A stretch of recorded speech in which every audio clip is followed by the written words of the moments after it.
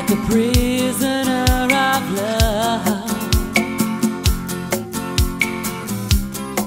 like we left the ties above. Help me calm the rain. Help me calm, help me calm, baby, baby, baby, baby, baby, baby, yeah.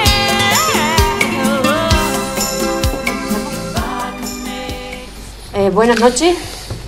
Antes de entrar en el tratamiento del orden del día, este pleno desea manifestar su consternación por el grave accidente de aviación ocurrido ayer y mostrar su solidaridad con las víctimas y sus familiares. Punto único del orden del día de este pleno. Dar cuenta del auto del juzgado de lo penal número 1 de Don Benito, de 12 de marzo, por el que se cesa a don Antonio Blasquez Rodríguez como alcalde de esta localidad.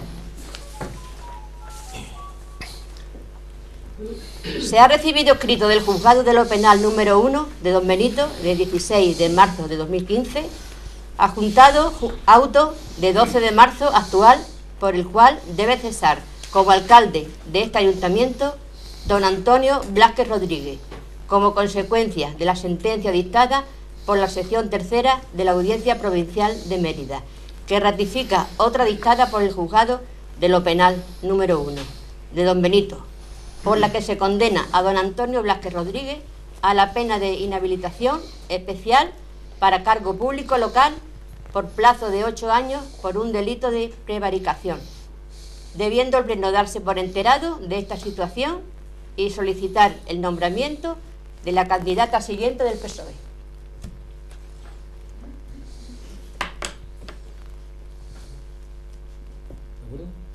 Es dar cuenta, ¿no? Y con el acuerdo de que se respete a la siguiente, que sí, creo que de acuerdo. Pero sin esto, López, si mal no recuerdo. Sí. Inés Domínguez López, a la Junta Electoral Central, porque la competente para ella, al parecer no es Inés Domínguez López. Ese es el acuerdo. Eso sería ya después de Semana Santa. Sí, porque, hombre, se va a mandar mañana, porque esto interesante, cuanto antes se cubra, no se puede dejar un partido sin representación, ¿no? En cuanto antes se cubra, mejor. Se mandará mañana urgente para que lo manden cuanto antes. Vale. Ya se convoca luego el pleno para... Pues sin otro asunto que tratar, se levanta la sesión.